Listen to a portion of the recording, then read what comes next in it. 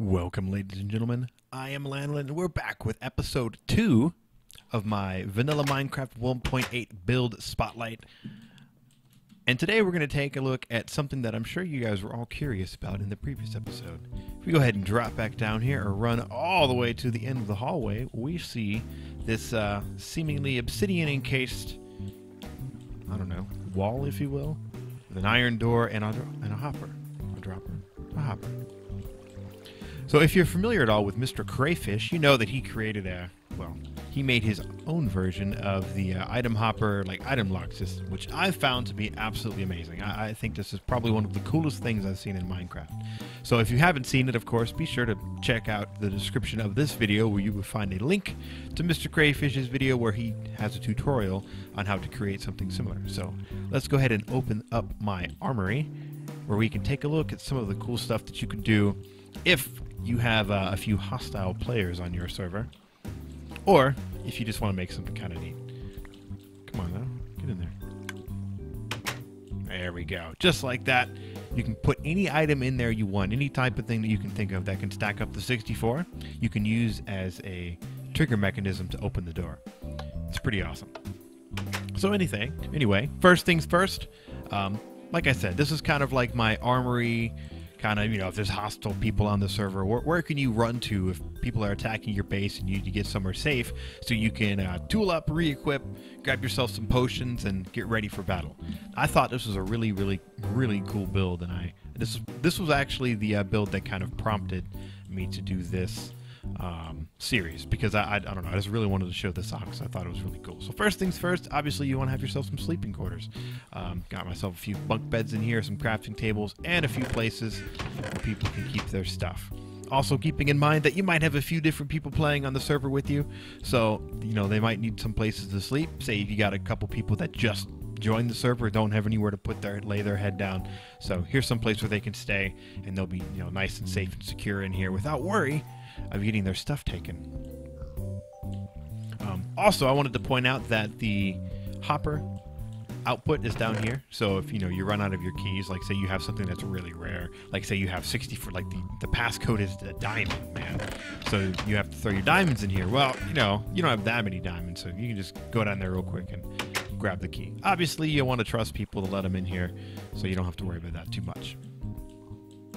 The next portion of the Armory is actually also done by MrCrayFish. This one is a little less reliable as far as redstone builds go, but it was really cool and I really wanted to kind of set it up. So again, I will be linking the tutorial done by MrCrayFish in the description of this video to show you guys how to make the armor stands do that. Oh yeah! Now it's really cool. You can actually, I think you can make this as tall as you want. But right now I have 3 different armor stands on there. Most of them are empty because I've just been kind of filling stuff up with stuff that I've found. Because this is a survival playthrough. We're playing on a survival server, so we have to gather all the resources and stuff ourselves. So needless to say, I'm not super rich. Yeah, these aren't full of gold chests and armor chests, but there are some stuff in there. But yeah, I've got 3 of these guys set up. Yeah, they sometimes fail, which I'm trying to, now that I'm showing you guys, it's not failing. Any other time I bring somebody here, the first time I push the button, the armor stand just falls and nothing pops up. But it's pretty good. I like it. I think this is really cool. A really cool way to also keep somewhere to put all your different colored leather suits without having to take up a whole bunch of space. Yeah, I like it. And then over here, I generally just have a bunch of different weapons and stuff. So, again, if you're having a big, huge battle and everybody needs to tool up really quick, you've got some place where you can bring all your homies and, yeah, get them all tooled up. The next thing, which I thought was pretty clever, was a little medical bay. Some place where people can come in, rest, eat some cake if they need to, grab some regen potions. If they also happen to get all the way down here on fire, they can put themselves out. A little less likely, but Oh yeah, we can also turn it on and off. That was just a nice little touch. Secondly, and this kind of segues into a future build. Oh yeah, potion storage, baby, all nice and stocked up. Got everything you could possibly need. I got all the high tier potions in here. In the future, I was planning on making kind of like some sort of potion shop or something like that that had every single potion imaginable. But for now, since this is just kind of like a personal armory, if you will, where you just kind of keep stuff for yourself, I felt, you know, one chest each for everything was pretty good. And I have to say, this actually came in very useful. This was extremely useful when I was farming wither skeleton skulls, because what I would do is every time the server would reset, I would come in here, grab a whole bunch of strength potions, and go farm wither skeletons in the wither skeleton farm we have set up. So it was a really nice, really useful to have this set off to the side. Now, obviously, when it gets empty, I got to restock it, but that solution will come in a future video.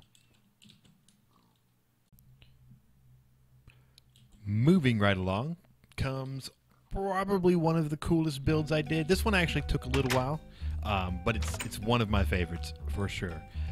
Now both of these are actually two separate builds. Both of them were done by Mumbo. Oh no, actually I take that back.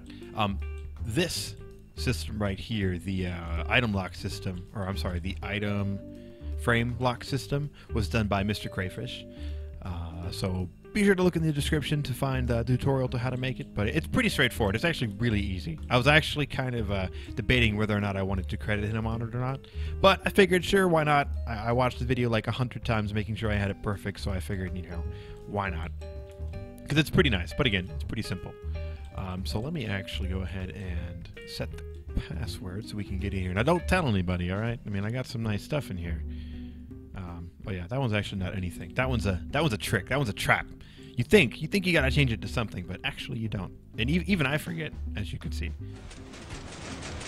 There you go. There's the magic sound. And there you go. Now this piston door, it does a nice circle that I unfortunately can't really show too easily, so you'll just have to trust me.